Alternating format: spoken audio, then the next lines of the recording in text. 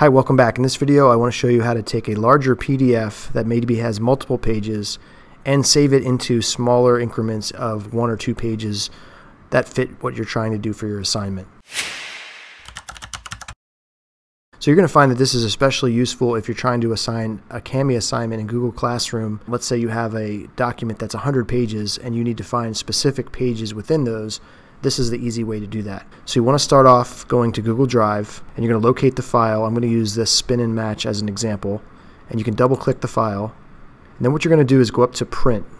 After you've clicked print, you want to go back up here and click the print icon one more time, and then you should see it pop up with this window here that gives you some details about the printing destination. And you want to change the printing destination because we're not actually going to print, we're going to actually save this using this function. We're going to go over here, change it to save to Google Drive, and then you pick the pages that you want. So in this case, this is a 10-page document, and I'm just going to say I want pages 2-4. So pages 2 through 4, and on the left-hand side you can confirm that, make sure it's the pages you want.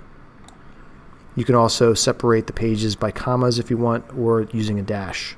One thing you're going to want to do is change the name of this file, and you can do that by clicking Advanced Settings.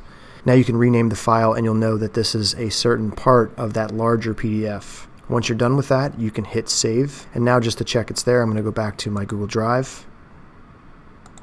And I'm going to go down to Recent, and you can see in Recent it shows up as Example Shortened PDF. Now at this point, it'd be a good idea to probably save this into a specific folder within your Google Drive. And you can do that by left-clicking and dragging it into the folder over here on the left. Now to confirm that, I'm going to click there, and I can see there's my file right there. That's the shortened PDF. Now this is only pages 2, 3, and 4 from that original 10-page PDF document. So if you wanted to assign this in Google Classroom, you would go to Create. You could go to Kami Assignment, which allows you to use the PDFs. I'm going to call this Example Assignment 2, and I'm going to go down here to the Google Drive symbol, click that. I'm going to do a search for my file and find it here.